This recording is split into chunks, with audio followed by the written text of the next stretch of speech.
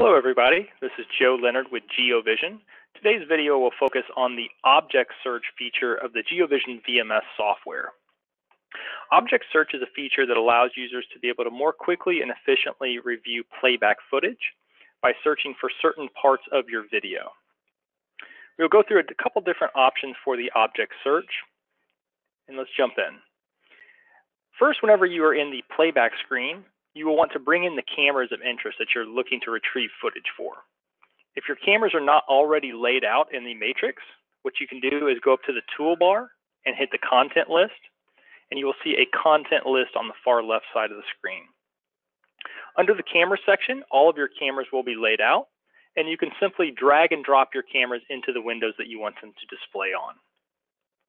On the timeline below, you will notice that there are two bars. The top bar indicates motion events for the camera that you have clicked on. The bottom bar is basically saying that one or more cameras in your matrix have received motion events and there is footage associated. What you can do is click on the camera that you're interested in searching and the top bar will populate. Let's say that we want to search around maybe like the 1430 to 1500 hour range. What you can do is you can go in and highlight the range by right-clicking, holding, and dragging, and you'll notice a blue bar appears on the timeline. When you release, you can select the object search option, and a menu comes up here. In the top left-hand corner, you'll notice that there is a drop-down, which gives you alarm, counter, missing object, and unattended object. What you can do is select alarm, and then hit setting. And this gives you the ability to draw a detection zone where, let's say that you're searching for when a person or a vehicle or an object entered into that region. You can basically just click and drag to define your zone and select alarm region, hit OK. If you want to trim down the time frame, you can do it right here.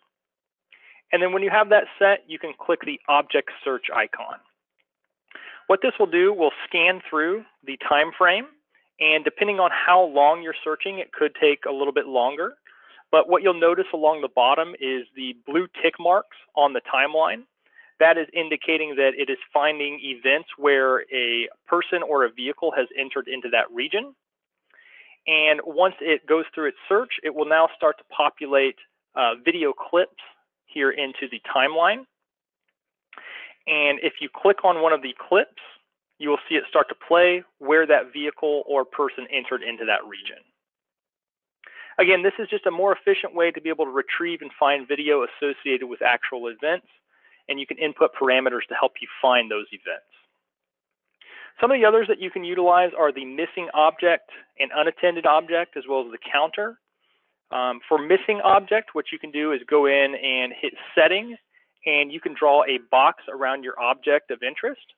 So if you want to be notified or see video of when that object was moved, you can do that and find the video associated with it. So you draw your box around it, hit OK, and go through the same procedures here of doing the object search. With unattended object, let's say, for example, that something was dumped in your parking lot, for example. You don't know exactly when it happened, but you know where it was dumped.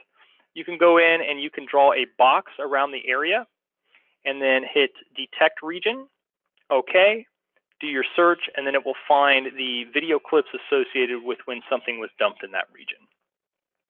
This has been an overview of the object search feature in the GeoVision VMS software. For further information on our product line, please check us out at www.geovision.com.tw/us. Thanks a lot for watching.